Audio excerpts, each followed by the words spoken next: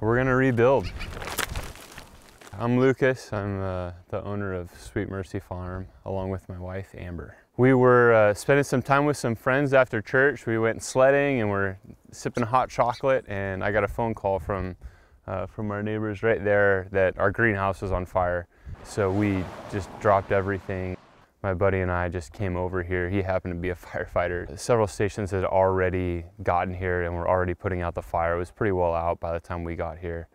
One of our neighbors was out with a snow shovel and was throwing snow on the fire. Yeah, while we were not too thrilled with the news that our greenhouse was on fire, we were also pretty moved by just the response of our neighbors to jump on it and call us, get over here and see if there's anything they could do to help. It's our main greenhouse. We grow about 400 tomato plants in there, almost 200 cucumbers, strawberries. The fire investigator determined that it was an electrical fire. I mean, I'm not exaggerating, hundreds of customers have reached out, and not just reached out like, hey, we're sorry that happened, but what can we do to help?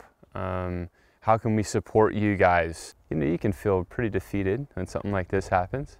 This response from the community has really helped us be like, you know what, we're definitely, if there was ever a moment where we might not rebuild, it's gone, because this community is so important to us. We're gonna take all the debris out and put new plastic on the greenhouse, rebuild our tables, buy some new tools with the help of the insurance company, hopefully, and we're gonna keep going.